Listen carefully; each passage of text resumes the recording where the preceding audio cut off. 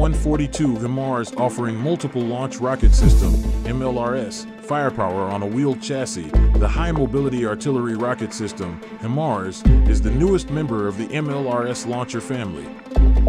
HIMARS carries a single six-pack of rockets or one ATACMS missile on the Army's family of medium tactical vehicles (FMTV) 5-ton truck, and can launch the entire MLRS family of munitions. It was successfully combat tested in Operation Iraqi Freedom. HIMARS is C-130 transportable and can be deployed into areas previously inaccessible to heavier launchers.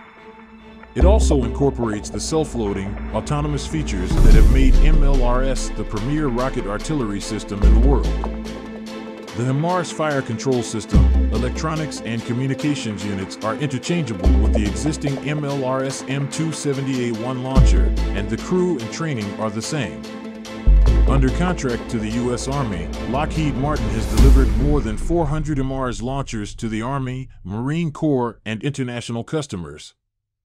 The vehicle was named in honor of two Medal of Honor recipients, PFC Stuart S. Stryker, who served in World War II, and SPC Robert F. Stryker, who served in Vietnam.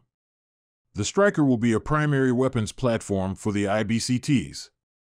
The Army plans to field an additional 6 battalions. Additionally, the Marines have fielded more than 38 launchers.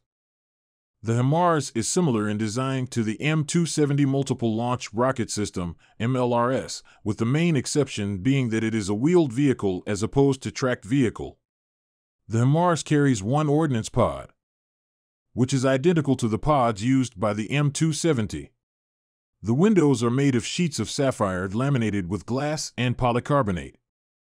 HIMARS has expanded its global presence and has begun to serve the international market, including such countries as Jordan, Singapore, and the United Arab Emirates.